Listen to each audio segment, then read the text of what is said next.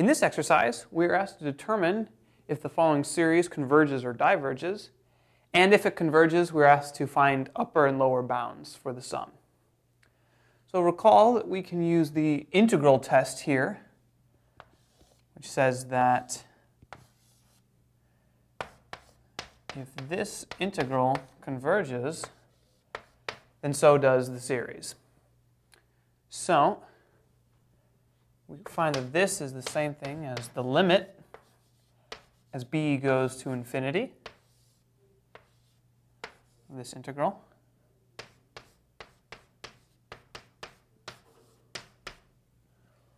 which, recall that the antiderivative of 1 over x squared plus 1 is arctangent or inverse tangent.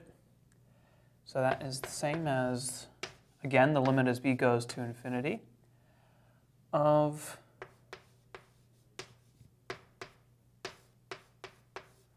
as we evaluate it from 0 to b. So, and that is the same thing as the limit as b goes to infinity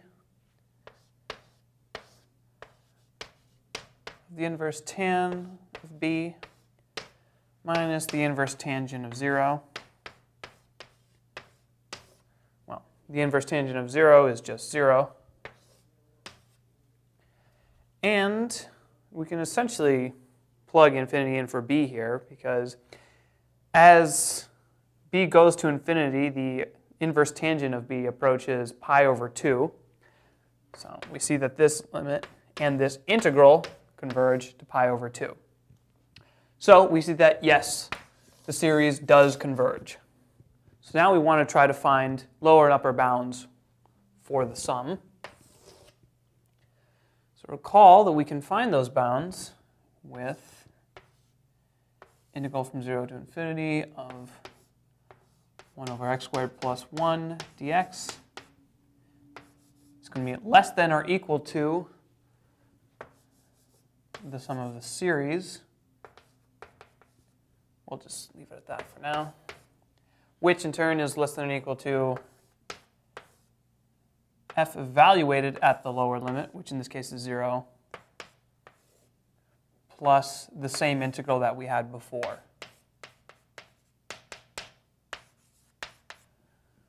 And from here, this is fairly simple. We already found what this integral evaluates to, so we can just plug that in. We find that pi over 2 is less than or equal to the series, which is less than or equal to f of 0. So we plug in 0 for 1 over x squared plus 1. 1 over 0 plus 1, that's just 1, plus the same integral again, pi over 2. That gives us our bounds.